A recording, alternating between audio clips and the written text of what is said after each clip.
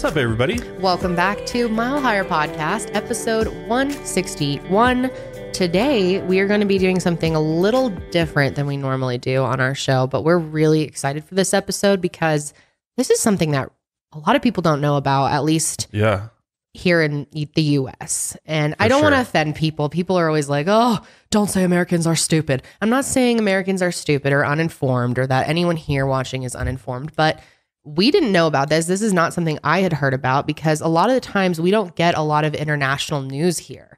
Our news cycle is very much so just about our country a lot of the time. And this is something that I just completely missed. And Janelle didn't know about it. You didn't know about it. No, I didn't know at all. I was shocked because this only happened like 2 years ago. Yeah. So, and it's crazy that this, it's just, I think more people need to hear this story. And I heard about it actually on TikTok. I was just scrolling, doing some toilet scrolling. And then I came across Stephanie, who is a survivor of the White Island Volcano Disaster, which is what we're going to be talking about today. And she is absolutely incredible and so inspirational. And I spent probably an hour just scrolling through her TikTok, and then I had to look into it more. Yeah. And I found this kind of documentary on it, like a news special, and showed it to Josh. And we were just blown away. Blew my mind. I mean, this is literally probably one of the scariest things that could happen to you as a human on this planet. I mean, when you go toe to toe with Mother Nature, I mean, sometimes it can end really, really badly. And what's just so crazy about this event, and honestly, I personally think that there's probably some sort of crime involved with what happened to these poor people that happen to be on a tourist excursion from a Royal Caribbean cruise ship, and they somehow ended up on one of the most active volcanoes in the world, and it's actually New Zealand's most active volcano, and things just went horribly wrong. And we'll get into all of that obviously in this episode, but when I heard her story and just saw some of the footage, it just blew my mind that there's actually people on this island when this volcano went off. It's truly not something I've ever thought about happening, I guess, because you don't often hear we don't really live, especially on excursions like this. Yeah. So many of us go on vacations and go on these excursions, and you always feel like you're so safe on them for some reason. Like there's this element of I'm fine because I'm on vacation, and right. Well, plus I feel like you're like, oh, well, if it was dangerous, they wouldn't offer this to me and to their tourists Somebody's or looking out to their for us, cruise right? line goers or what. You know what I mean? Like, of course it's safe. Otherwise, we wouldn't be here. It'd be closed. Like, that's what you'd hope, and that's kind of what. That's why I think there's a crime that there's negligence here, major criminal negligence, in my opinion, that's going on here, and beyond just that, things that we will get into. So much crazy shit with this one. It's really something that more people need to know about and hear the aftermath of. Like maybe you had heard about it at the time when it happened, the explosion, but maybe you haven't heard the updates of what has happened since and what the people who are there have been through, because it is just unbelievable. Before we dive into this story, though, we do still have some merch available from our 420 collection on our website, milehighmerch.com. Just want to throw it out there. There's still stuff available. We did a couple restocks on some items. So if you haven't checked out our latest collection, definitely do, because there's some good stuff on there. Lots of 420 accessories. Yes, there is. You can use all year, not just on 420. Yes, there is. Before we get into today's story, though, we do have an exciting announcement to make in regards to Higher Love Wellness. We do. I'm really excited about this. We are launching a new flavor of our tincture in Blueberry OG. And this has been very requested by you guys who have tried our blueberry wax and have really liked the flavor of it. So we wanted to do something similar in tincture form. Yeah, and by flavor, we're talking about the terpene profile, right? Yes. So Blueberry OG is a terpene blend. And basically, there's actually a cannabis strain called Blueberry OG or Blueberry OG Kush, and it's actually an indica dominant strain. So this tincture is going to have tones of blueberry, which actually goes very well with an oil. So you can actually taste good, but it's also a great thing to mix into drinks and food and anything else you want to essentially take it with. And it's actually very good for kind of end of the day type of feel. It's very calming. It's very soothing. And just kind of give you, that overall, chill out feeling. So this tincture is vegan. It's THC free. It comes in 500 and 1,000 milligrams in broad spectrum CBD. So absolutely free of THC, which is great. Won't show up any drug tests or anything like that. Yep. And you get that entourage effect of all the other cannabinoids. So it's You're not really, gonna be really good. Psychoactive, anything from it. So yeah, it's really good stuff. The Blueberry OG tincture will be available on our website, harlovewellness.com on May 19th. At midnight. Yes. And it is limited batch. So, if you want to try it, definitely get on the site as soon as you can. As soon as the clock strikes 12 on May 19th, that's when you should definitely hop on and try it out. Yeah, I'm really excited to hear everyone's thoughts on this. Well, the Pineapple Express has been so popular with people that we had to do more fruit flavors because it just honestly, the fruity CBD ones are oils so good. Taste so good. Yeah. I love it, especially when you use terpenes because they're natural. It just goes, it's just so And good. the terpenes have their own benefits to it too, which is cool. So if you look up the Blueberry OG terpene blend, you can actually look at what the different terpenes do if you want to get really scientific with it. It's actually really cool stuff. There's a lot of evidence to back up what CBD can do for you. Yeah. And real quick, I just wanted to thank everyone who has purchased from our brand already. We appreciate all the support. We wouldn't be able to launch new products already if it wasn't for all the support we've gotten from you guys. So thank you very, very much. You ready to get into things? Let's go ahead and get into White Island though. So the White Island eruption, it happened on an island called White Island, or it's actually known by its Maori name, Whakaari, and it's New Zealand's most active volcano. And actually New Zealand just in general, I believe, I'm not a geologist by any means, but at one point, there's a supercontinent and it broke off of a larger supercontinent. But a lot of the islands surrounding New Zealand are formed by volcanoes. It's very volcanic. So it's not surprising to, have some active volcanoes there. And the Whakaari volcano is extremely active. It erupts every few years, I believe. And it's actually located in the Bay of Plenty, which is about 30 miles from the country's northeast coast. And it rises more than 1,000 feet above the surface, but most of the actual volcano itself, it's actually called a submarine volcano because it's all underwater, which is honestly kind of eerie to me to think about that. And it's hard to imagine too, because when you big it is, look at videos from out on the water, looking at it when it's right in front of you, it just looks so big already. Just to think that it's just the tip of it and it's all underneath, it's kind of hard to even picture in your mind's eye, Yeah. And I think there's just this fascination with volcanoes in general. I mean, I've always been fascinated by volcanoes. Ever since I saw Mount Doom from Lord of the Rings, I was like, that's the coolest thing ever. God. What are you making fun of me about that? Isn't that like CGI? My God. But if you think about, Okay, I have to say it. Josh just literally spent 10 minutes before we started recording trying to convince me to watch all of the Lord of the Rings. He said he's going to strap her down and make her watch them for 12 hours. Seriously, it should be a crime, especially please to watch.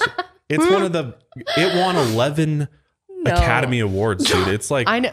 Josh, we're not saying it's bad. I have sat through it. I did a 12-hour marathon for this guy because I love him in a movie theater. I couldn't even get away from it.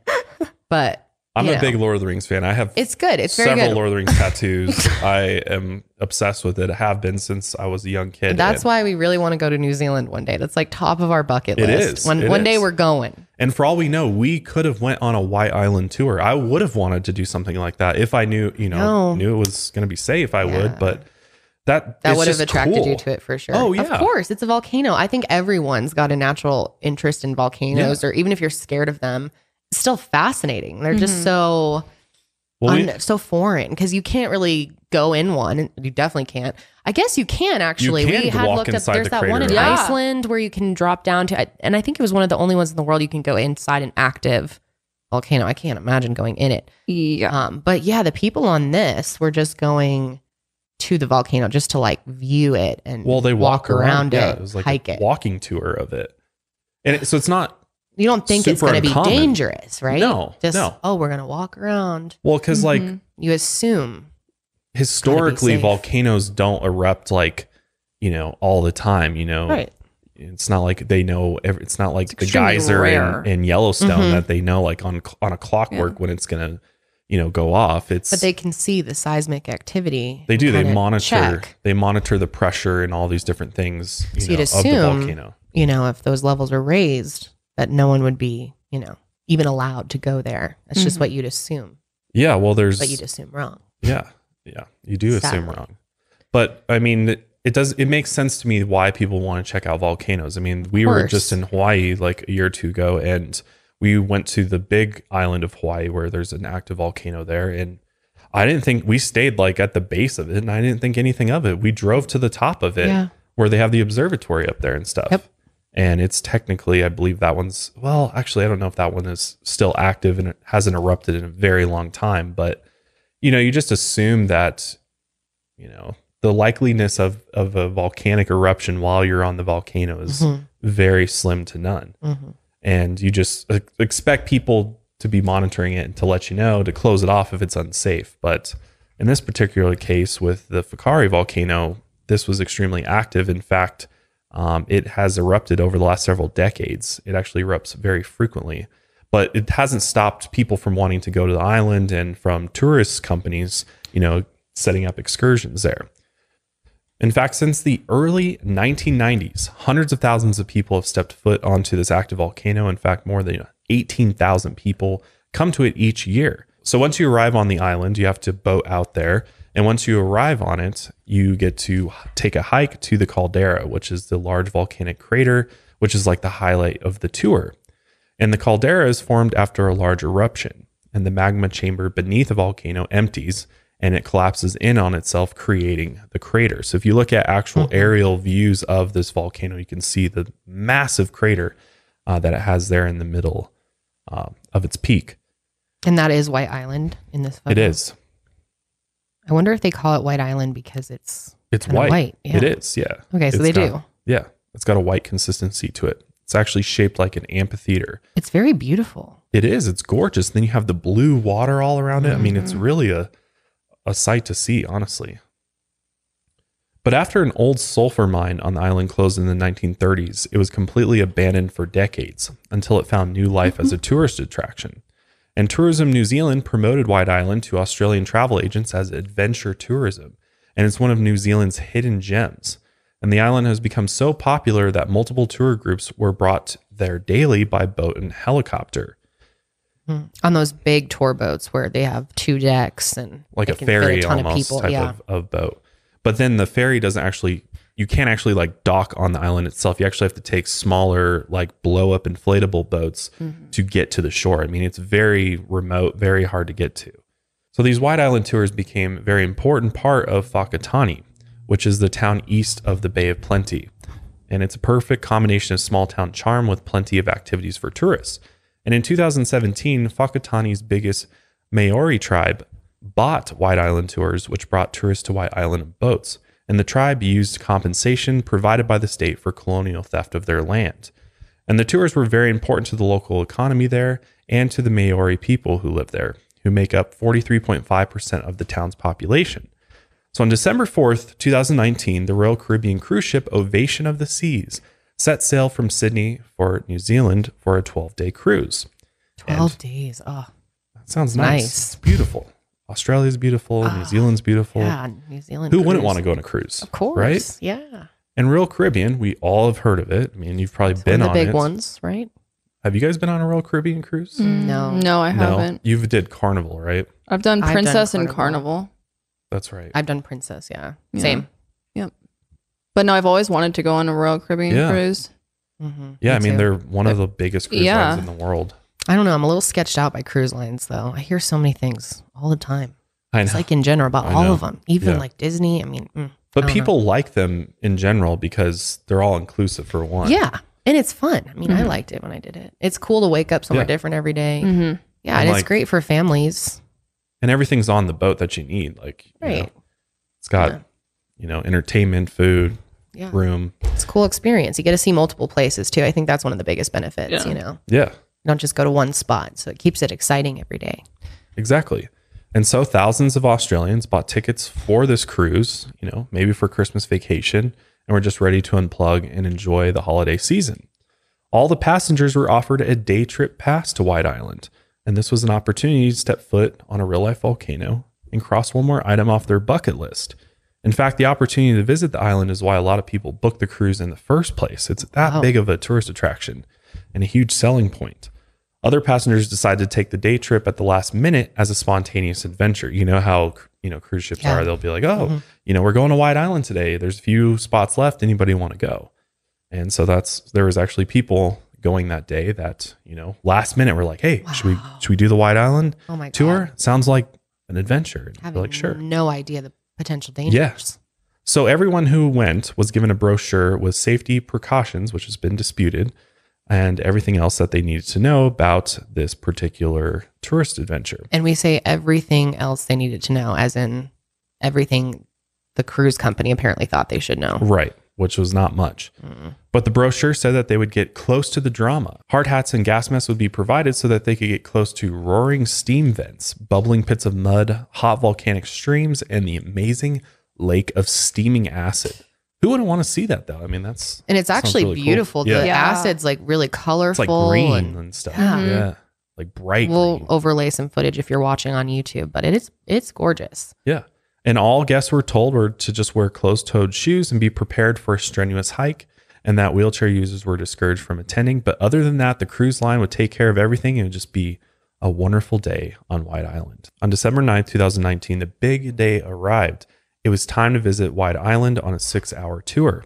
And there were about 100 tourists who were loaded onto 3 boats, and these boats were called the PJ4, the Phoenix, and the Tapua Fakari, which all these boats are run by White Island Tours. The PJ4 left first at 9:30 in the morning, and then the Phoenix followed after at 10:30 a.m., and then the third boat, the Tapua Fakari, left at 11:30 a.m.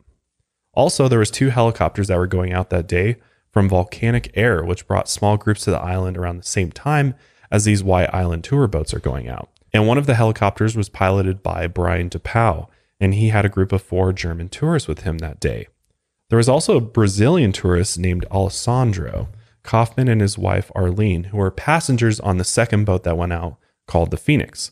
And Alessandro decided to document the trip in a vlog. He was kind of, vlogging. He's not like a big vlogger or anything, but he was out there with his cameras and his GoPro filming for much of the day, which is actually how we have a lot of footage from this day is from him. Yep. Boat passengers were given a small metal cone with a colored dot as a boarding pass. They handed the cones to the crew members as they boarded as a physical record of how many people were on board.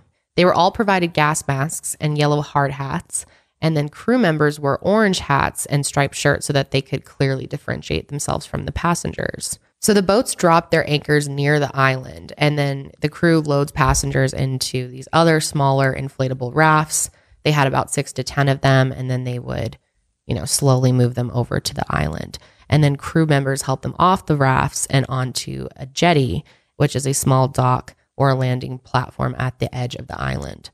Yeah, it's really the only way to get on the island because it's of course very rocky with volcanic rock all around it. So you can't even bring the big boats even close to it. So it's the only way to get to it is from these little rafts. So before the hike, there was a safety meeting, and everyone was reminded to stay on the path and in between tour guides all the time. They were warned not to touch anything or take anything. The guides led them up the winding path towards the caldera, and as they got closer, several people put on their gas masks. There were clouds of white steam rising from the ground, and the group stepped around what looked like a pond of steam, but the water was boiling hot, at least 100 degrees Celsius, which is 212 degrees Fahrenheit. Yeah, burn you. One of the guides warned them not to get too close, and he reminded everyone to put their masks on if they needed them and to turn around and crouch down if they were engulfed in any steam. The path to the crater was rocky, but the landscape of the island is absolutely breathtaking. It really does look like being on another planet. It does. There's yellow sulfur crystals that brightens up the rocks, algae that turns the streams green, brown, and red. So it's just a huge array of colors really in one beautiful space, one natural space. It's beautiful. I mean, I get why you'd want to see it. It's really, really cool. There's not very many places on Earth that you can go find these types of colors and, just environment. It's all in one spot. Yeah. It literally is like being on another planet. Mm-hmm. Rainbow Island. Yeah.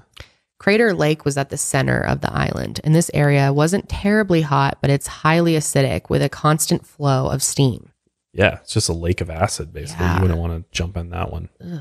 And when the wind blows, it momentarily clears the steam to reveal glimpses of the lake underneath it, so you can kind of see it. Yeah, but this is kind of like the highlight. One of the highlights of the tour is this lake of acid, and when the steam does go away, it's like this beautiful, beautiful lake there. So as the groups from the Phoenix start heading back down the path, they spotted Brian's volcanic air helicopter on a landing pad. The Phoenix was waiting near the shore, ready for its passengers to board. The returning group walked through the ruins of the abandoned sulfur mines, and Alessandro captured all of this on video, so we will overlay it. The island was calm at this time. The sky was bright and clear, and you can see the camera tilt down towards his watch. It was 1:49 p.m. The PJ4 boat was heading back to the mainland at this point, and the Fikari boat had just arrived around 1 p.m. with all of its 42 passengers and crew members. And on the Fikari boat, the passengers were divided into two groups of 19, which were each led by two guides. 25-year-old Kelsey Waghorn led the first group up the path to the crater lake, assisted by 19-year-old Jake Milbank, who was celebrating his birthday that day. 40-year-old Hayden Marshall Inman led the second group, which was assisted by 24-year-old Tiffany Mangi.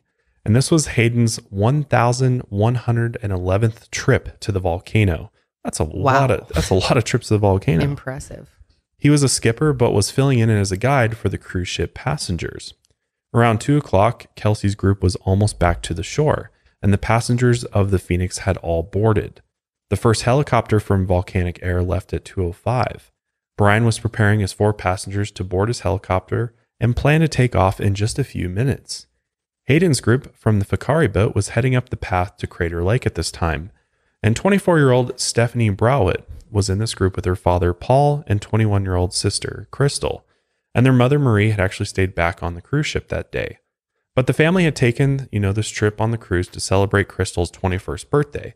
And when they heard about this day trip to White Island, Stephanie, Crystal, and Paul made a very spontaneous decision to go on it. They wanted to experience the adventure of being on an actual volcano. As Hayden's group walked toward Crater Lake, Stephanie took in the surroundings. Her and Crystal heard their tour guide talking about the volcano, and Crystal was actually taking some video. The guide was actually explaining to them that White Island is at a volcanic alert level of 2 and approaching level 3. And what that means is that once it hits level 3, the volcano is literally erupting.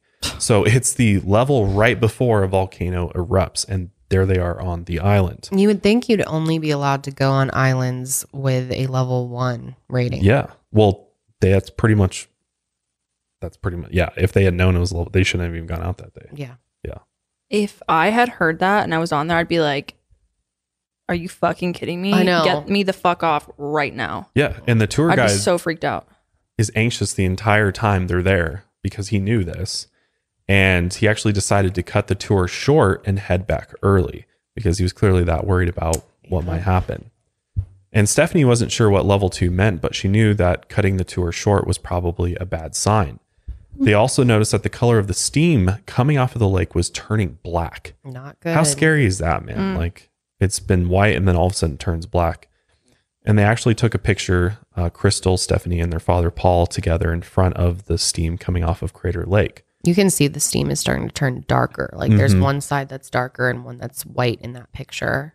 We just started seeing black smoke coming out of the crater, and the first thing we did was take a photo, not realizing that's an eruption and the danger. So seconds after this photo was taken, the tour guide leading their group just screamed, "Run." And as they ran, Crystal's phone was still taking the video, which is really unbelievable. She got the closest footage to this for sure. Let's go ahead and play hers. It's hard to watch, but Crystal's phone captures the frenzied moments and sheer terror unfolding at 11 minutes past 2 as the volcano erupts. But imagine being on any sort of tour and all of a sudden your tour guide's just like, run. Oh my gosh. I really can't imagine being in that position. That's terrifying. so scary. And you're not expecting it because you're trying to relax with your family and just have a good time. You're on vacation. Just and taking then in the all of a sights. sudden, seconds later, like you're posing for a picture and then you have to run for your life. And what do you do when a volcano is literally just erupting? Like, I know. and you're on it. Especially when you're near the crater. All you can do is run. I mean, there's nothing else you can do. You can try to take cover behind rocks, which is what many of them did. But I mean, there's literally nothing you can do because everything around them became dark all of a sudden and they couldn't see or breathe at all because the air was so thick and hot that it literally burned their skin. That just sounds so horrible. And not to mention the blast, the force of this blast knocked everyone off their feet. I mean, it's just crazy. Here's Stephanie talking about what happened. The force was just that strong that my whole body was being shoved and pushed and rolled onto the ground. I was just hitting things while getting burnt at the same time. It was the most terrifying moment of my life. The ground was burning hot, and I could tell I was burnt really badly. I could see my hand, and I could see nails hanging off and skin loose. Moments before, the Phoenix was moving away from the island, and the captain had told passengers to look up in the distance at a few small dots in the steam cloud around the crater lake. And those dots were members of Hayden's group, standing right on the edge of the lake. So they knew that people were on there. Yeah, they're literally right at the mouth of the volcano. In the caldera, yeah. Oh my God. That's terrifying. At 2:10, Hayden's group was heading down the path, and Stephanie and her family were posing for their picture in front of the lake. Kelsey's group was waiting near the shore. Then 1 minute later, at 2:11, the passengers on the Phoenix, who were all heading away from the island, saw a tower of steam suddenly shoot up from the center of the island. And this is all captured by Alessandro on the boat. So there's an amazing clip of this. Well, there's like a couple different people took clips of it, of the actual eruption itself. But I mean, his is the best. It's absolutely insane. The quality is actually really good of this clip, but God. And knowing, like, just seeing the people on the crater's edge as you're pulling away from the island, and then this happens. And you can tell the people, if you go watch this clip with the audio, we'll link it below. It's just on YouTube, but you can tell that people just at first were so stunned by the shock of this volcano exploding right in front of them. But then they realize, you can hear their tones just change when they realize that there's people still on. Yeah. And it could have been them. Yeah. They just happened to get off of it. Yeah. A few minutes earlier, pretty much. Before we continue with this story and tell you what happens next, we're going to take a quick ad break and we'll be right back. Fresh out of San Diego, California comes the only sunglasses brand I'm probably ever going to wear again. And I'm talking about Blenders Eyewear. And you're going to be just as hooked when you see how awesome these shades are. I got a couple pairs from them and I keep going back to buy more because not only are they so affordable, but the styles, there's just so many good styles. And depending on, what you're wearing that day or what you're doing, you might want a different pair of sunglasses. But by far my favorite are the Black Tundra, and the Deep Space are also really cool frames as well.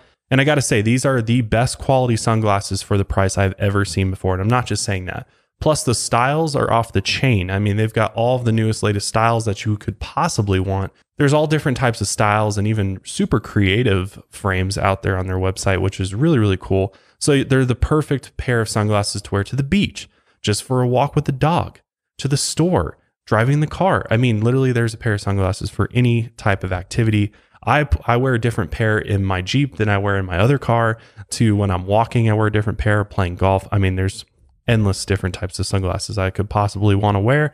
And Chase Fisher started Blenders by selling his beachy shades out of a backpack while doubling as a surf instructor on Pacific Beach. And his goal is to create adventurous mid-price eyewear option with the same cool factor as the other leading styles. But unlike the big brand shades that you've probably lost or smashed in the past, done that many times, Blenders are actually affordable. So you're not going to cry as much when the inevitable happens. I've shed a few tears over expensive sunglasses before. Plus, their team of in-house designers are constantly pumping out new styles. They've got readers and blue light glasses as well, plus snow collection with goggles and accessories. So what are you doing? Live life in forward motion with Blenders today. To score 15% off your Blenders purchase, visit blenderseyewear.com and enter code MileHigherVIP. That's blenderseyewear.com. Use code MileHigherVIP for 15% off. With Blenders, you can rock with pride worldwide. Guys, it's 2021 and no one has time for uncomfortable shoes. That's where Rothy's come in. They have surveyed thousands of customers and the number one word used to describe their shoes is comfy. Many people don't wash their shoes or bags, but Rothy's is here to change that with fully machine washable styles. You don't have to worry about red wine and chocolate. Spills are no problem for you if you've got Rothy's. Just throw them in the washing machine and they'll come out looking brand new. Rothy's are extremely durable and last wash after wash. In fact, an average pair of Rothy's has walked about 1,000 miles. That's like walking from San Francisco to Denver and staying comfortable with every step. What I really love about them is what they're made with, because not only are they made with 100% recycled materials like water bottles, but they also have just like kind of a thread look to them, almost like knit. And I think they're really unique, and it makes them feel very breathable and light. And there's no like wear in time. It's very comfortable as soon as you get them on. I like to keep them clean by washing them. I can just throw them in. It's really easy. So keep it clean with washable shoes and bags from Rothy's. Head to rothys.com/milehigher to find your new favorites today. That's rothys.com/milehigher. As everybody's seeing this massive column of ash and steam just bursting like 12,000 feet into the air, the captain of the Fakari boat was close to shore still and actually saw the blast firsthand. And that's when he grabbed his radio and shouted, "Evacuate." Brian screamed, jumped into the water as he dove in himself, and 2 of his German passengers dove into the water after him, but the other 2 that were with him didn't make it in time. Moments later, a second burst sent ash, steam, rock, and acid gas barreling across the island and out onto the ocean right toward the Phoenix. I feel like I learned quite a bit about volcanoes just by covering this and learning about this, because I just had the idea that it would just be flowing magma. You always just think lava, but everything else that comes out along with it, just the rocks, how fast the rocks go flying, and they're so hot that they're red, or so hot that they're white. Isn't that unbelievable? Like, that's just so dangerous to be hit with something like that. It's so scary. I can't imagine being anywhere near a volcano when it explodes. And then not to mention the gas itself. Yeah, I mean, you're being hit with poisonous gas while you're being burnt all at the same time. It's so horrible. And pelted with burning hot rocks. Fucking unreal. So these types of eruptions, steam eruptions or hydrothermal eruptions like this one, happen when superheated water inside the volcano rapidly converts the liquid to steam.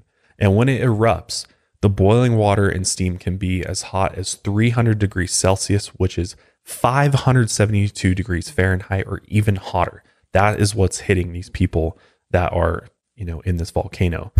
And these eruptions are oddly quiet and incredibly quick.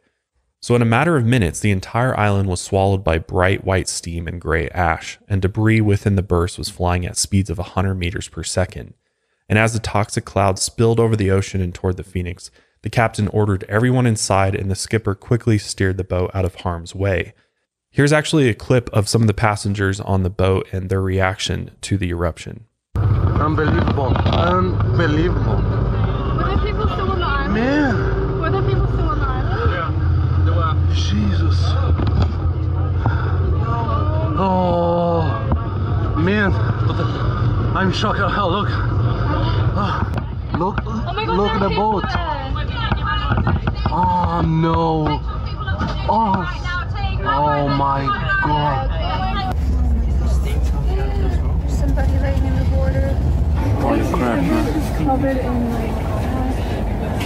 And when the clouds settled, the entire surface of the island was covered in gray ash, just one continuous monotone color. Yeah, it looks like it just literally like snowed there or something. Yeah. The Fakari boat was anchored nearby and was completely covered in ash. And once they were safely out of the path of the ash cloud, crew members on the Phoenix prepared for a rescue operation and launched inflatable rafts. At this point, 47 people were still on the island, including 38 passengers from the cruise ship. And Kelsey's group was near the shore. Hayden's group was trapped up at the crater. Those inside the Phoenix could see Kelsey's group covered in ash gathered on the landing platform. Also, the force of the blast was so strong that Brian's 1.5-ton helicopter had been thrown from its landing pad. And not only that, the actual rotors themselves are actually bent in half. Like the helicopter's completely trashed due to this volcano. The crew had to get everyone on the island into inflatable rafts and then onto the Phoenix. So as you can imagine, this was really scary for people. Everyone was frantic on the island. It was total chaos. The crew had to get everyone on the island into inflatable rafts and then onto the Phoenix. And they were just panicking. So it's hard to kind of organize people. And obviously everyone wants to get to safety first. So it's kind of like pandemonium. And one survivor talked about how when he was trying to go down the ladder for the boats, his skin was literally just sliding off his hands. I mean, you have to realize that with 500 plus degree temperatures of hot ash and debris and rocks flying at you, I mean, the burns that the survivor, you know, the victims of this I can't imagine. endured is like beyond anything that I think any of us can comprehend.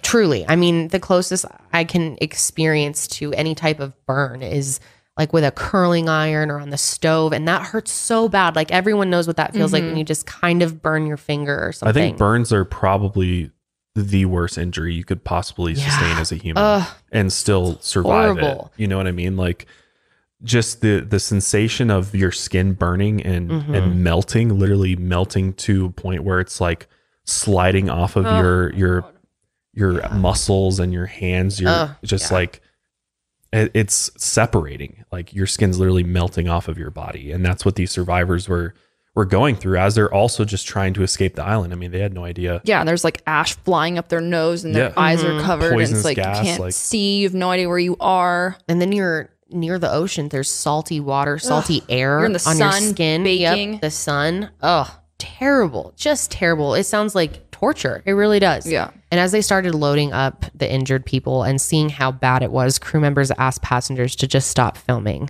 which is good because I can't imagine how Oh my God, that's the last thing. annoying Like, that would be. Like yeah. someone's like in your face with a camera and then is uploading it. And Well, Yeah. yeah, it's just trauma. I mean, people are literally screaming in horrible. agony and pain. the survivors and passengers asked the crew repeatedly when help was coming.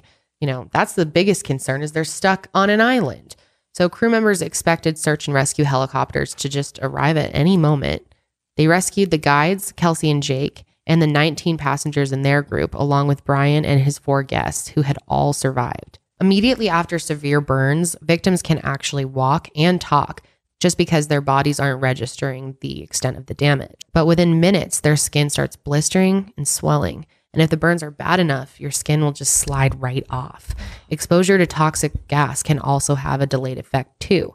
Every breath gets harder. Your throat and your tongue swells up, and the victim can barely breathe.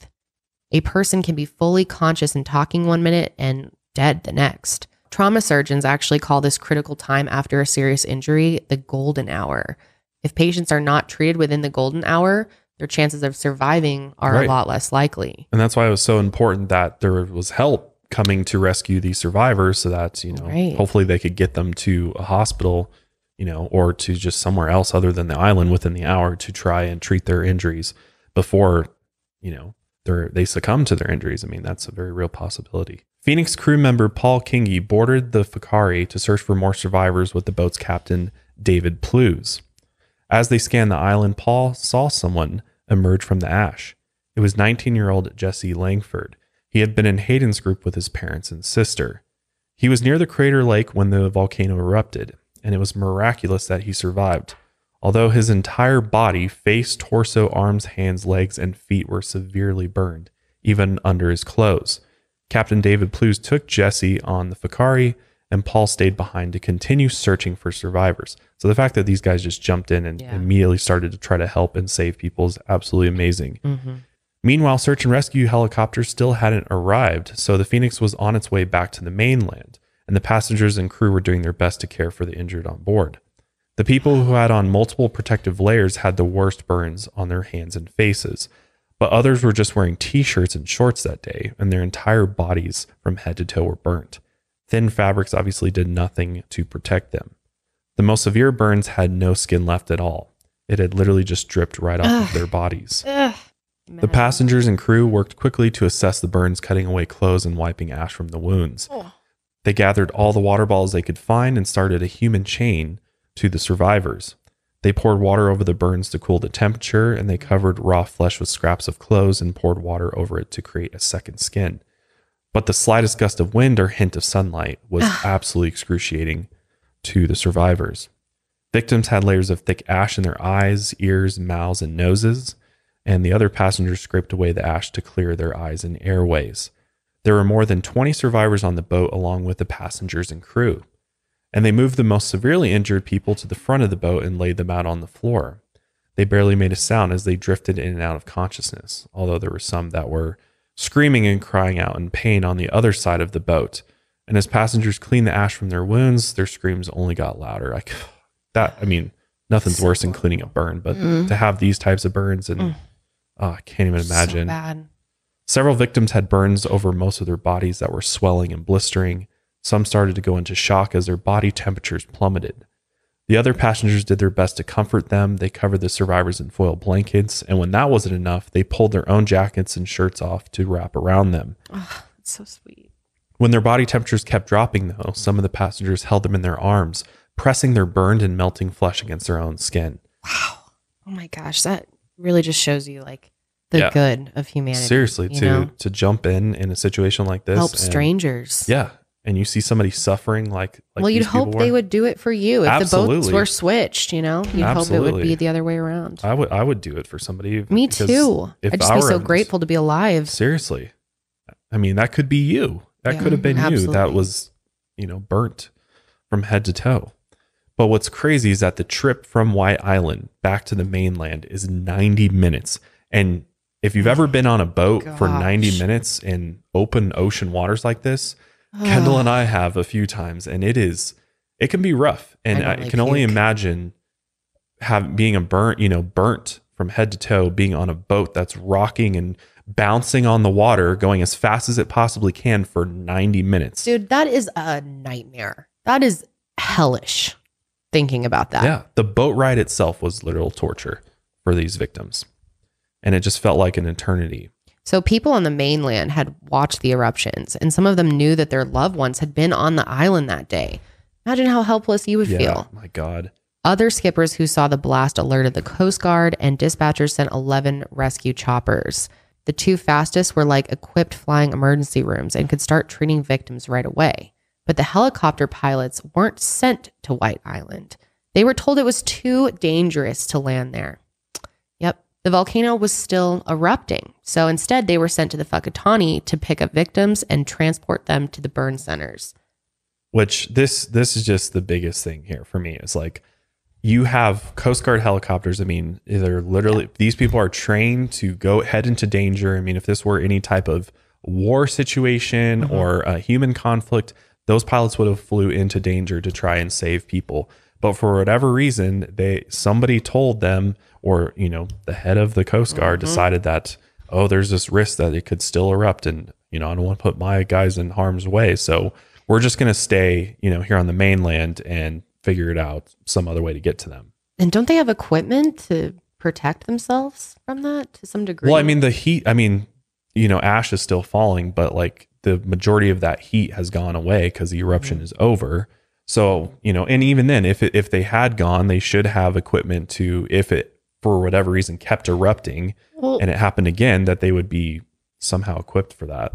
I'm no expert, but it just confuses me that like firefighters have the ability to walk into flames, walk into ash with like, they have masks and stuff to be able to breathe and protect their body. So I'm confused why that wasn't given to these rescuers so that they were able to go in safely. Like, I feel like if you had the proper equipment, you should be able to go in there and be okay. I guess to play devil's advocate, which I do not agree with their decision at all, I guess they could have been thinking that they could be hit with giant flying debris because how much is a suit of well, you have like a helmet and but helicopters themselves are very fragile, and like could be knocked if out you of fly air. near a volcano that's still spewing off, but still it could take the helicopter down. But in this situation, you've got a bunch of innocent people on this island that need rescued.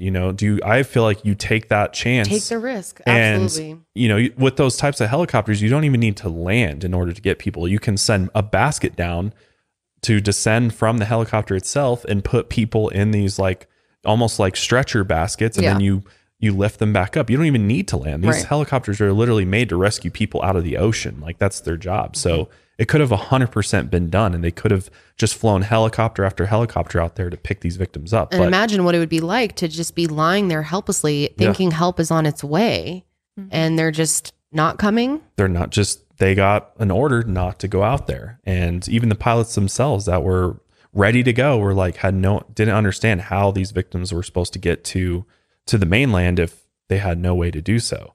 And While this is all happening, there were actually several local helicopter pilots who had seen the eruption and, launched their own rescue operation because they're like, well, if the freaking Coast Guard's not going to do it, then somebody's got to help these poor people. So we're going to do it. Which is so cool. They're like heroes for doing Absolutely. this. Although it's not ideal because you don't have stretchers and you bed. have no You have to equipment. sit people up in helicopter seats. Yeah, it's not Burn victims. ideal at all. I mean, they don't have all the supplies you need to treat burn victims and, provide some level of comfort to these poor people that were just blown up in a volcano. But I guess it's better than nothing, Yeah, It I mean, is. just to get you off the island, because for all they know, it could have erupted again. I mean, they don't know. It could have erupted, and then the rest of those survivors are, there's no hope for them. Yeah, those guys are heroes for stepping in. So a man named John Funnell, a 69-year-old search and rescue service veteran, headed to the island shortly after the blast. Pilots Jason Hill and Tom Story also took off in a second helicopter at 2:50, and pilot Mark Law took off a few minutes later. And all Jason and Tom had on board was a first aid kit, and they had no clue what they were flying into at all. Holy shit. So I want to insert a few clips of them talking about, their perspective on this, because it's absolutely just amazing what they dealt with. We're just going out there to help. When you're human, you do what you can to save other humans' lives, as far as I'm concerned. Hoping that if anyone was on the island, they weren't hurt, but that was not the case. It was just like a movie set and something you'd never prepare for. There was a lot of victims and a lot of burns and, a lot of people lying pretty still. A short while later, a fourth helicopter took off at 3:05 with two pilots, Tim Barrow and Graham Hopcroft. John Funnell arrived first and circled the island. He had the most experience with rescue operations, and his job was to communicate by radio with the other pilots and by cell phone with the police and Coast Guard. Stephanie Browett and 19 others were stranded near Crater Lake. She had no idea where her father and sister were. But finally, she heard her father, Paul, calling out her name. Here is her talking about that experience. After a while, I heard my dad scream out my name, and that's when I responded, yes, back to him. Then another 20 or 30 minutes later, he called Stephanie out again, and it happened again. And I realized he was checking up and making sure I was still awake the whole time. I was just so happy to hear his voice because I thought I had lost him. I didn't know if I could make it for that long, if I could stay awake, because just staying awake was taking so much energy. And you knew you were getting worse and worse as every second passed. And as they landed their choppers, Jason, Tom, and Mark saw the mangled volcanic air helicopter that had been thrown from the landing pad, and they realized how strong the blast had to have been and how hard it would have been for anyone to survive it. They exited their choppers into a foot of ash, and even with glasses and gas masks on, their eyes were burning and their throats were already stinging. The volcano was just raining down ash. Steam was still rising, and another eruption could happen at any minute. The conditions on the surface were toxic, and it was impossible to breathe without wearing the gas mask. From their helicopters, they had spotted a group of people near Crater Lake. They ran up the path toward what they hoped would be survivors. They found 20 victims below the rim of the crater. They checked their injuries, put gas masks on them, and gave them water. Their skin was so burned that it was black. Some of them were unconscious, and others were asking for water. One woman was throwing up ash and blood. They reassured the survivors that help was there and they weren't alone. And they also expected the first responders to arrive any minute, and they were planning to start, helping prep them to get transported back to shore. I remember they kept saying, it's not helped coming in another 20 minutes. I believe they were waiting for the rescue crew and the ambos to come and arrive. So they kept reassuring us another 20 minutes. They're on their way. I remember that we heard a helicopter above us, and someone near me got really excited and started saying, there's help coming to rescue us. And a while later, there were people near us screaming out to us, we're here, help's arrived. They found the guides Hayden Marshall Inman and Tiffany Mangy near a stream. They were both unresponsive. And across from the stream, they found 17-year-old Winona Langford. She was unresponsive too. Winona had been on the tour with her parents and her brother Jesse, who is currently aboard the Fikari, clinging to life. A lot of victims looked like they had been facing the blast. Footage from their cell phones would later show that several of them had stopped to film the moments before the first eruption. The second eruption was horizontal and came right down toward them. They were hit with a blast of hydrofluoric acid, sulfuric acid, and superheated gases and rocks. Multiple victims had internal injuries, and one was missing a chunk of his skull. There were different sets of footprints on top of the ash and a first aid kit nearby. They figured out that Hayden and Tiffany had tried to lead the group back down the path after the eruption, and as people fell unconscious, they put gas masks on them. So they literally tried to protect their, guests as best as they could. And a trail of footprints going up the path showed that Hayden had actually tried to go back and help more people, and he may have been able to make it to the shore, but he chose to stay behind and help. Tiffany had led Winona and Jesse partway down the creek. Jesse was the only one of the three who made it out alive. At this point, there were more survivors than they could have hoped for, but they didn't have much time. Tom reassured his friends that help would be there soon. Search and rescue would arrive there any minute. John was still circling ahead in his helicopter when he radioed down with devastating news. The rescue choppers were ordered to stay away from the island. A fleet of 11 helicopters were waiting at the Whakatane, just sitting there, doing nothing, ordered not to go help. And this decision was made in part by St. John Medical Director Dr. Tony Smith, who believed it wasn't safe for them to land on the island and wasn't willing to risk the lives of his team. So obviously this was a very controversial decision, and people are still questioning whether or not this was the right decision to this day. So here's Tony talking about it. The information we were receiving at that time was that it wasn't safe to land on the island. Those two pilots did relay the information that it was safe, and then in fact they had landed plus two other pilots. Yeah, I'm not privy to what that information was. But you're the head of St. John with respect. Isn't this something that you should be aware of? On that day, we were receiving huge amounts of information from multiple people. Who else's information would have been more important than the perspective of the two pilots who were on the island at the time? The decision that was made at the time was that the most appropriate thing to do was to fly to the Whakatane airfield. Were you relying on the untrained pilots to do the job? Absolutely not. But that's effectively what they did. These untrained pilots did the job of search and rescue crews. We recognise that those pilots made a decision on the day which was different to the decision that we made. We recognise that and we understand it. The pilots on White Island were stunned and unsure of what to do next. Mark was the first to act. He announced that they would rescue the survivors themselves. Jason and Tom jumped into action. We just realised it was up to us now. We didn't have all the right equipment, so we just did what we could with what we had, and all we had was us, so... Jason ran back down the path to get his helicopter and bring it closer to the victims. And once he landed, they loaded 5 people into it. And Stephanie's father, Paul Browett, was still alive, but he told the pilots to help his daughters before helping him. We went to pick up Paul, and he just said, take my daughters first. He was thinking of his daughters and not himself. Yeah, when you're a dad, I guess you want to do anything you possibly can for your kids. Stephanie was still conscious when they brought her into the helicopter, and they loaded her father in after her. I remember them saying, "You're going to be okay, you're going to be okay." And they grabbed me in the helicopter, and I remember being happy that they had placed me in the front seat. Jason took off at 3:48 p.m. He talked to survivors the entire flight to try to keep them awake and alive. And Stephanie, this is one of the TikToks I saw of hers. She actually talks about how she believed they saved her life by talking to her, because she was fading. You know? You got to keep people conscious. Fight the urge to just give in. Mark got his helicopter next. Tom realized that several people who were alive when they got there were now dead. That's how fast things had to move. They were really under the gun. Yeah, I mean, these people have critical injuries that... Horrible injuries.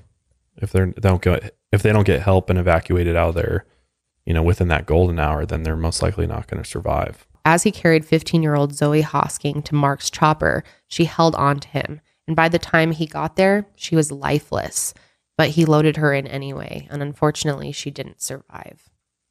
Her stepfather, Gavin Dallow, died during the blast, and her mother, Lisa, was the woman throwing up blood and ash. She ended up being rescued by the pilots and in a coma for 2 months, but she actually survived. The last helicopter, piloted by Tim Barrow and Graham Hopcraft, finally arrived. Mark directed them to one of the victims, a teenage boy. Tim and Graham got him on the helicopter. Mark's chopper was at capacity with the 5 victims, so he took off. Tim then flew into the crater at Mark's direction to get the last living victim. The 5 pilots had loaded 12 people onto 3 helicopters, and they were on the island for approximately 40 minutes in total. That's amazing work. Yeah, seriously. For people who are not trained for this at all. Yeah. Just on the fly. Just jumped into action. They saw Had a need no and- idea this was going to explode that day. No, they could have all lost their lives. Yeah. 100%. Oh, easily. So scary. Tom decided to stay behind to gather the dead bodies so they'd be easier to move when a helicopter came back for them. He maneuvered over rocks and across the stream to drag and carry the bodies into one spot. These guys are heroes for sure. Seriously. And John was still circling overhead and radioed down when a search and rescue chopper finally arrived, and medical director Tony Smith himself was on board. Tom met them on the shore and said there were 8 bodies and no more survivors. They were ordered to leave the island immediately. All of these pilots were that weren't, part of the Coast Guard. It was too dangerous to stay, if no one was even left to save at this point. Mm-hmm. Yeah, exactly. The Coast Guard met the Phoenix before it reached the shore and boarded to start treating the injured. Medical professionals and ambulances were waiting on the mainland to take the survivors right to the hospital. Hayden's brother Mark had heard about the eruption and knew Hayden was working as a guide that day, and he was actually waiting with the emergency workers to find out if his brother had made it off the island. The other guides on the Phoenix told him that Hayden never got on the boat, and obviously Mark was devastated but not surprised. He knew his brother would never leave unless he was sure everyone was safe. That was just the kind of person he was. Back on the cruise ship, family members of the people who went out on the tour still had no idea that the volcano had erupted. Some of them heard from loved ones back home who saw it on the news. So people on the ship, Royal Caribbean, didn't even announce that. It was like, Nope. There was an eruption, and unfortunately one of the tours that left from our boat, went out there. Probably because they know people would panic and they don't even know, they don't have any answers for them, and they don't have an explanation of why their loved ones were even on this island in the first place. This is crazy too. They actually, when people try to get more information from the staff about, what had happened to their loved ones, they were told nothing and were just sent to a room to wait. And they actually waited for hours, some of them missing the last minutes their family members were alive as they lay dying in the hospital. That's so sad. Sick. I would be so mad. No idea that you could have been there by their side. God, that would have done anything to be with my loved one, knowing oh my God, they're in the hospital. I don't want them to die alone. I need to say, and they're just waiting on the ship. Yeah. No Seriously answers. horrible. That's just cruel. The family members of the 8 people left on the island were informed that no one was going back to retrieve their bodies and that they may never be able to bury their loved ones. Mark and Tom wanted to go back to get them, but the authorities refused to allow it. It was too dangerous. And that night, a rainstorm caused a mudslide of ash, and it was now impossible to get to the bodies. Hayden and Winona had actually been washed away by the rain and the mudslide, and Navy divers recovered Hayden's body on December 11th, but they dropped him in deep water during the operation. What the fuck? Oh my God. What the fuck? It's crazy. They dropped him? Yeah, they just accidentally dropped him. Oh my gosh. And couldn't recover him. I feel so bad for these families. Seriously. Military personnel wearing hazmat suits went back 4 days after the eruption on December 13th, where they were able to recover 6 of the 8 bodies. And the search for Hayden and Winona actually was called off on December 24th, and they were never found. How sick is that? That's so sad. It could have been saved. Yeah. Could have been taken off, not, saved their bodies. Exactly. It's just fucked up. So we're going to talk more about the aftermath of the eruption after we get back from this break. So most of us have probably browsed the internet in incognito mode, right? It's probably not as incognito as you think, though. And why would that be? Incognito mode, like the Chrome browser itself, is a Google product, and Google has made its fortune by tracking your movements online. There's even a $5 billion class action lawsuit against the company in California, where it's accused of secretly collecting user data. And Google's defense? Incognito does not mean invisible like many of us think. So how do you actually make yourself invisible as possible online? The answer is using ExpressVPN. Turns out that even in incognito mode, your online activity still gets tracked and data brokers still get to buy and sell your data. One of these data points is your IP address. Data harvesters use your IP to uniquely identify you and your location, but with ExpressVPN, baby, your connection gets rerouted through an encrypted server and your IP address is masked. You can literally make yourself appear from anywhere in the world, which is awesome. So every time you connect to ExpressVPN, you get a random IP address shared by many other ExpressVPN customers. which makes it harder for those third-party companies to harvest and sell your data. Best of all, ExpressVPN is easy. It's super easy, in fact, and you can use it on any device you want to, phone, laptop, or smart TV. And once you get it installed, all you have to do is tap one button for instant protection. So if you really want to go incognito and protect your privacy, secure yourself with the #1 rated VPN. Visit expressvpn.com/milehigher and get 3 extra months for free. That's expressvpn.com/milehigher. Check out expressvpn.com/milehigher today. Imperfections. We all have them. So why do we need our groceries to be any different? Get your groceries from Imperfect Foods to help create a kinder, less wasteful food system that embraces food of every shape, size, and physical appearance. Every year, billions of pounds of food go to waste, often because they don't live up to the strict cosmetic standards of grocery stores.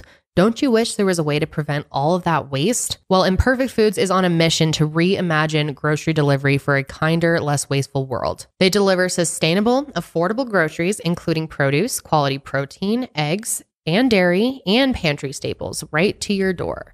Plus, they're always adding fun, tasty new discoveries for you to try each week. All you have to do is sign up, create your flexible, personalized grocery plan, and then shop online each week. And then you can get affordable and sustainable groceries delivered right to your door. It's super easy. And with Imperfect Foods, grocery shopping fits seamlessly into your life, and every week is a tasty adventure. So sign up with Imperfect Foods today and save time, save money, save food from going to waste. And right now, Imperfect Foods is offering our listeners 20% off plus free shipping on your first order when you go to imperfectfoods.com and make sure to use promo code MileHigher. Try Imperfect Foods now, and for a limited time, get 20% off plus free shipping on your first order. Just go to imperfectfoods.com and use promo code MileHigher to sign up. That's 20% off plus free shipping at imperfectfoods.com. Offer code MileHigher. So the eruption of White Island killed 22 people and severely injured 25. 2 of the people rescued by the helicopter survived, Stephanie Browett and Lisa Dallow. The other 10 died. Several victims lived for days or weeks after the eruption before dying in the hospital. Among the dead were 14 Australians, 5 Americans, 2 New Zealanders, and 1 German. The survivors had traumatic injuries that will affect them for the rest of their lives, including severe burns to their skin, lungs, and amputations. Collectively, they had the equivalent of 16 bodies worth of skin grafts. Stephanie Browett and her father Paul were put into medically induced comas. Her sister Crystal was one of the 8 bodies that were left behind on the island. And just as a reminder, Crystal is the one that took that footage close up as she was running away. Yeah, they were literally blast. Right where the blast happened. Mm-hmm. Stephanie was in the coma for weeks. Paul died about a month after the eruption. So she literally lost half her family. Yeah, her father and her sister. This was supposed to be a special day for them. Mm-hmm. It's so sad. It broke me a little. I wish I could thank my dad and tell him that he was a hero.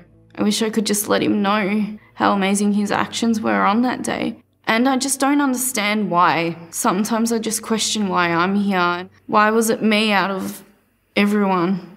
I really miss the humour in the house.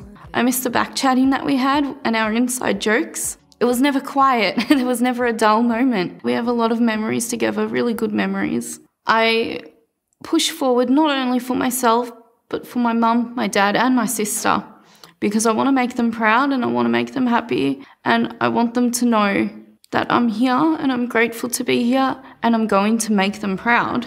If search and rescue helicopters had been sent to the island immediately after the eruption, Crystal and Paul and many others may have survived, and Stephanie may have been less severely injured. It's very upsetting, just because I know it definitely would have made a difference for a lot of the people that were there, that were waiting. You know, lives could have been saved that weren't that day. Stephanie's recovery has been horrific, as you can imagine. It's been long and painful. She suffered severe burns, and the first 2 joints of her fingers were completely amputated. So I was burnt from my bottom all the way down to my ankles.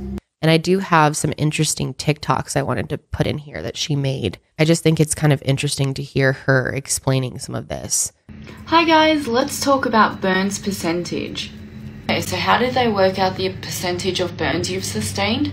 They use this chart above. So that chart is a picture of an adult. It tells you what percentage each body part is worth if that were to get burnt. And overall it adds up to 100%. Of course, if your torso, for example, isn't completely burnt, they would work out how much of your torso is burnt and what that equals out of the 18% that it's worth. And then they add all of it up together. So for myself, I was burnt up to 70%. Now, of course, an adult's burn chart varies compared to a child's burn chart, as we have different physical attributes. Therefore, it's worked out differently. Okay, thank you guys for watching. Bye!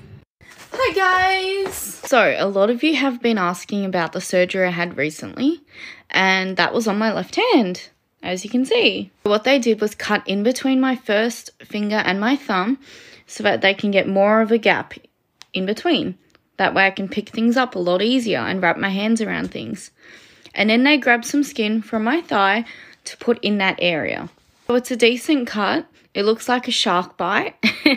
It's very horrid. However, it is healing quite well. It's been about 3 weeks now and it's making some great progress. Here you can get a better idea of the gap. So as you can see, it's fully covered because it still needs dressing changes all the time. But hopefully this week I can start hand therapy again and get my hand moving. Thanks for watching. Hi guys! Let's talk about a big misconception for burn survivors. People trying to help me by telling me that I need to have more collagen to help my skin. People, my body is in collagen overdrive right now. See that big scarring right there, very raised? That right there is a buildup of way too much collagen. My body knows it's been through such severe trauma and is producing so much collagen trying to help that. And then instead it's creating these huge pieces of thick scarring that I don't want right now. So no, I don't need any more collagen, I promise. In fact, those gummy bear collagen things you see, they don't really work. The amount of them that you have to eat to actually get a proper amount of collagen, not in those little things, trust me. Okay, bye guys. Mwah! Stephanie was released from the hospital in May of 2020 and reunited with her mother Marie and her beloved collie, Arlo. And she has been documenting her journey on social media.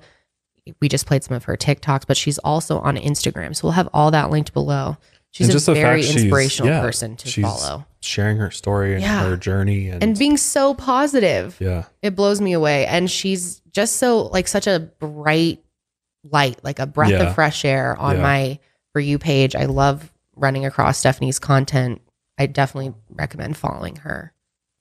So Jesse Langford has burns over 90% of his body, but he still survived. On December 30th, he wrote the eulogy for his mother, father, and his sister. That's so horrible, man. It's so tragic. And at the end of this, I mean, this tragedy left a lot of people asking if this disaster could have been avoided completely.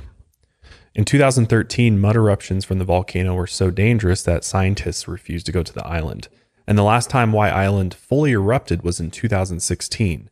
And during this eruption, the entire walkway to Crater Lake was covered with deposits from this eruption.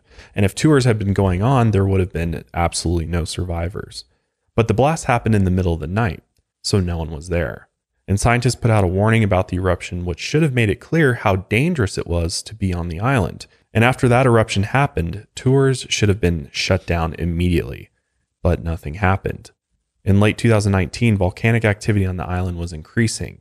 And on December 3rd, 6 days before 100 tourists from the cruise ship were brought to the island, the government body that monitors White Island put out a volcanic alert bulletin, and it said that the volcanic alert level remains at 2, and moderate volcanic unrest continues. The bulletin also clearly stated that White Island, quote, may be entering a period where eruptive activity is more likely than normal. Again, alert level 2 is the highest level for a volcano before it erupts, and it means there's a chance things will settle down. That's the thing, is it can go up and down, those levels can. But it's much more likely once it reaches that level 2 heading towards level 3 that an eruption is imminent. And for months, scientists had observed an increase in volcanic activity. In October 2019, seismic tremors and sulfur dioxide gas emission rates were at the highest levels since the 2016 eruption, which were all clear signs that another eruption was literally on the horizon. The tourists who accepted the day trip past the island were never warned about any of these things, any of these possible risk factors. There was also no instruction for what to do if the volcano erupted or an emergency procedure to follow if the guide suspected that an eruption might happen. I mean, what are you really going to do other than run? I mean, there's not much you can do to protect yourself from a volcano erupting on top of you. That is unbelievable. Yeah, isn't it? It is. The fact that the tour's not checking with the actual monitoring agency for volcanoes to make sure it's safe to take their patrons to the island, that like what? Or worse, they knew about it and they just didn't care. And that's what's crazy. And like we talked about in the beginning, this is a big part of the economy there. So I understand they don't want to cancel it ever because it can affect their economy. Yeah, but come on, this is human life here. Well, plus they could get the shit suit out of them. Like, why would they want to take that chance of that liability? Yeah. Oh, the actual boats. Yeah. Yeah. Well, and here's the thing too, is like, they should have at least warned, told the people, hey, there's a level if they're going to run tours, they should have said, hey, just so you know, the volcano's at alert level 2. There is a possibility that this thing could erupt while you're there. Do you still want to go on this excursion? And then people could make their own decision. And if you decide to go into a dangerous situation like that, then that's a little bit different than just straight up not telling people that this volcano is about to blow. Yeah. Because to these people, they're thinking it's just the same as a snorkeling excursion or rock climbing or something. There's for always example, some risk. But while we were in Australia, I think we were in Sydney when we went on our whale excursion. That was bad. Whale watching excursion. That was scary. I almost went off the boat. That was like it was bad. And obviously doesn't compare to this at all. But they did tell us. It was potentially one of the scariest things that we've ever experienced together as a couple. And we are going out into open waters to go see some whales breach. They're like, oh, that'd be fun. And we didn't realize our first day in Australia. You could go on a big boat or a little boat. And we decided, we were going to go on a little boat, could be more fun. And they straight up warned us. They're like, hey, the seas are choppy out there today. They said today. You're going to get wet. But I don't even think they knew how bad it was. No, they didn't even explain. But I mean, they're like used to it. So they're not going to like, oh, we were such dumbasses. We were like, no, we're fine. In fact, we're going to sit in the front. We're like front row seats. We were soaking wet by the end of that thing. Guys, this is something I have nightmares about. Like, it was horrible. Like, we get out there and it's just like the seas were like tossing this little boat around. But at least they did warn us. You're right. They did warn us and we said, yeah, fuck it. Let's do it. Mistake. And we regret that decision every day. You know what? It was a good experience. It was to some degree. Well, actually, it was really awful. Never mind. Closest thing we've come to a near-death experience, I think. I thought I was going to lose my wife on that trip. Yeah, I was going to say you were fine. You weren't going anywhere. I was not fine. Well, I tried to throw up off the boat and I almost fell off. It was bad. Like, imagine being like the boat's like maybe I thought it was 20 in like feet a movie. long. It was so wild. I mean, the open ocean off the coast of Australia is no joke. Like, it's tossing you up 20, 30 feet back down, smashing against the, the water, and Kendall's hurling vomit everywhere, about to go overboard. Not everywhere, off the boat. Yeah. It was bad. But anyways. I was polite.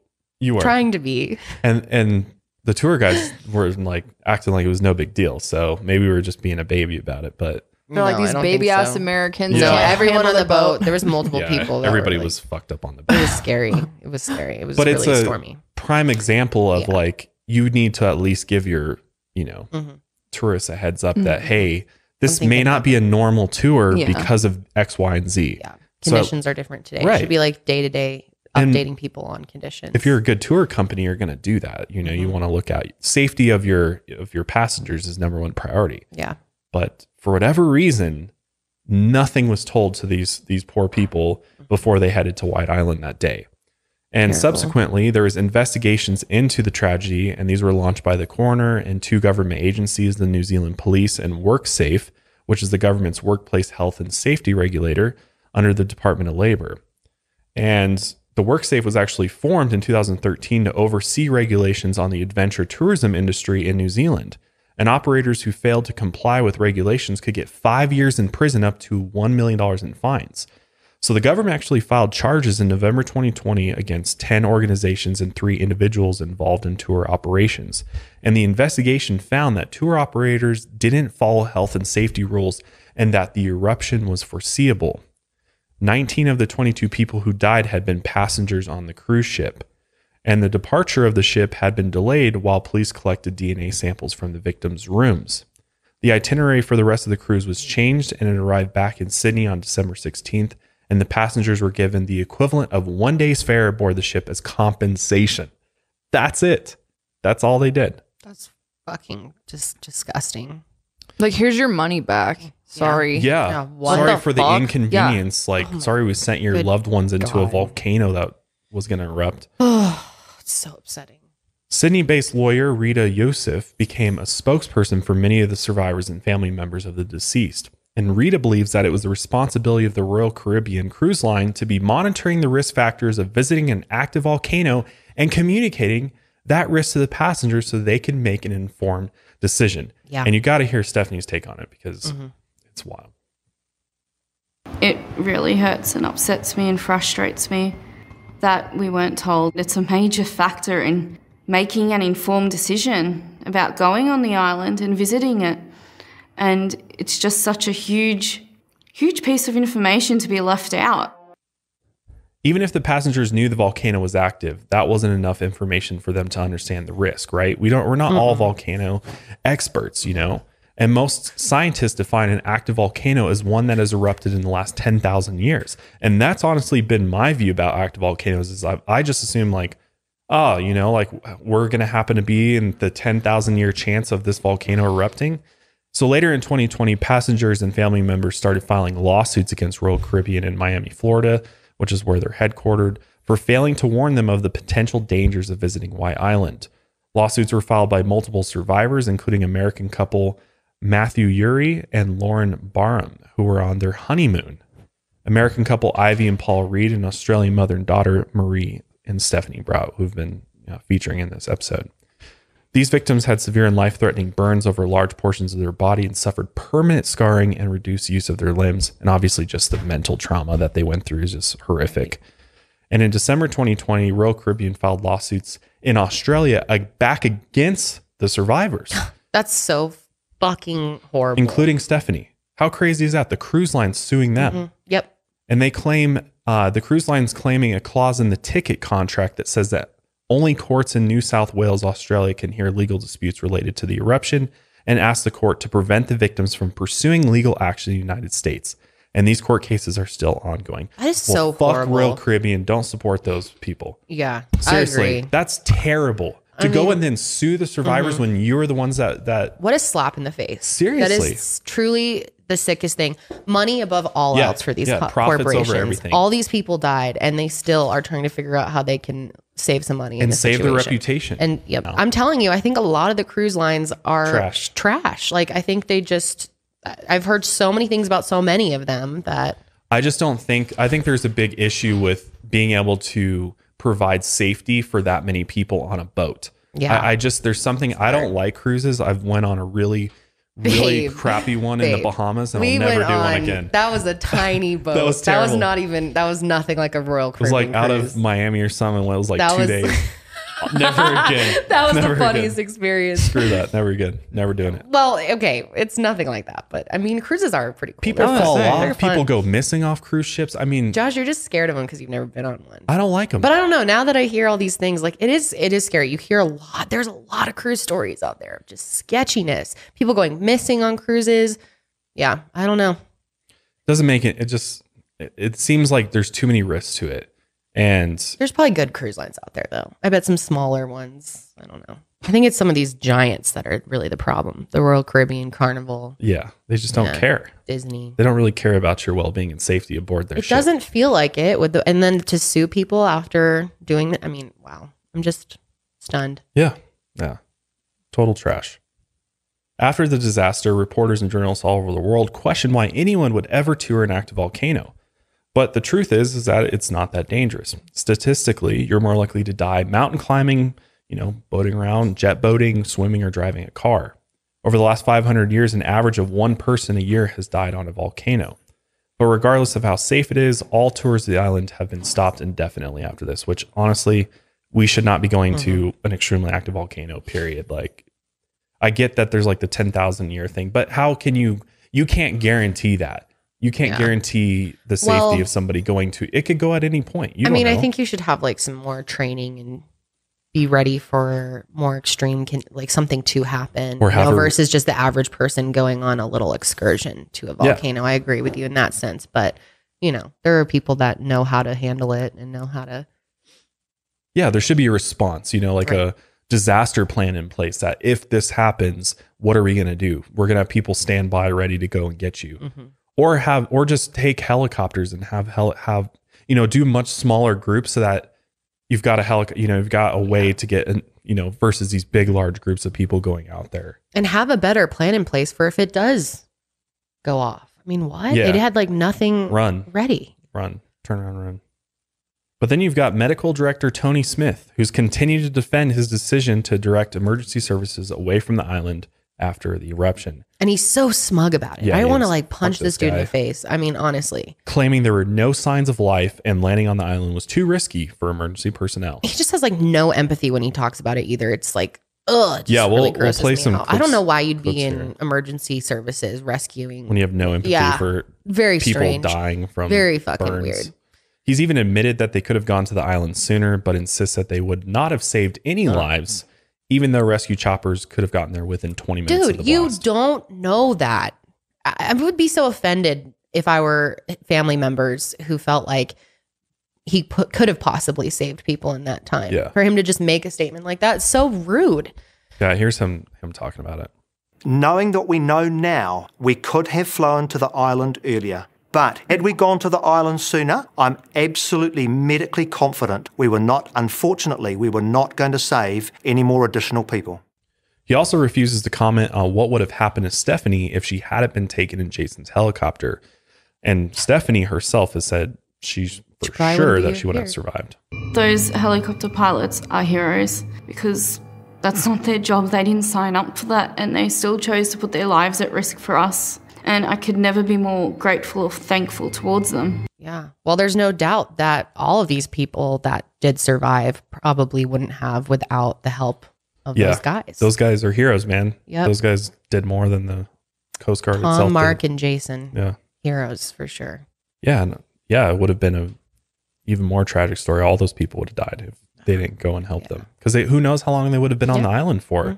It seems like they were prepared to wait just maybe the next day they would have gone there. All of them would have been dead at that point. Because no signs of life. There were no signs of life on the island. So they literally made an assumption of, based on what they saw, that nobody could have survived that. There's no point to go and rescue them. So therefore, we're just going to wait and then go and do a recovery mission for bodies. That's basically wild. what he decided, or they decided, whoever made that decision. Piece of shit. Which is crazy because, clearly there was survivors. There's boats off the coast of it. Could easily fly a helicopter out there and see, oh, there's people there. There could be survivors there. But nope, they're like, we'll just wait and see what happens. Let the dust clear and we'll go do the cleanup later. So it's just such a tragic story. Well, our hearts truly go out to anyone who survived the White Island eruption and anyone who didn't survive too.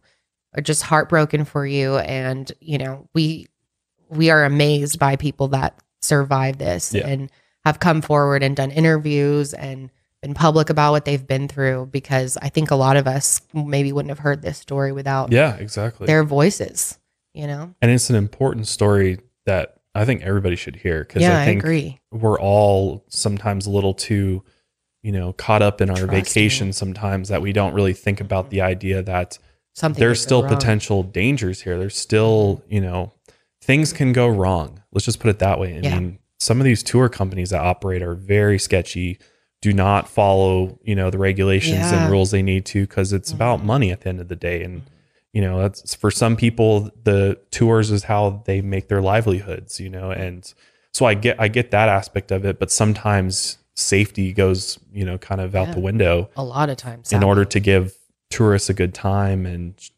show them something really cool.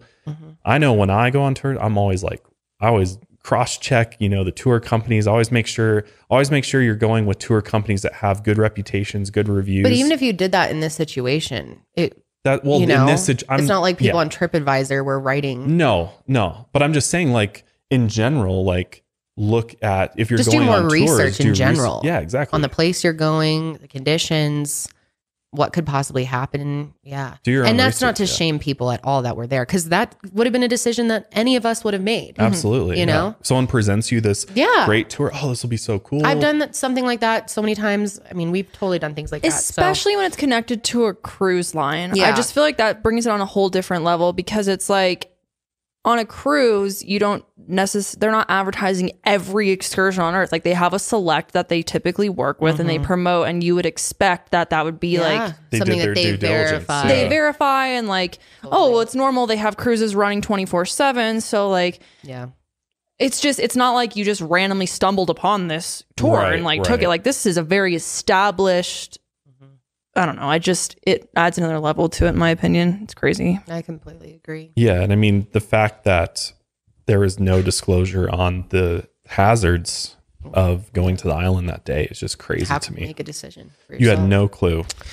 Unbelievable. Well, let us know if you guys want to hear more stories like this one, because there are many. Oh, there's endless out there. Yeah. And it kind of changes up things a little bit for us, you know. But there is this like criminal aspect to it, you know. Yeah, there's you know, it's not necessarily I agree with you. murder per se, but like we're talking about It's still true crime. criminal I totally negligence, feel in my that way, opinion. too. I mean, somebody fucked up in this situation, and more people died than should have because somebody made the wrong decision.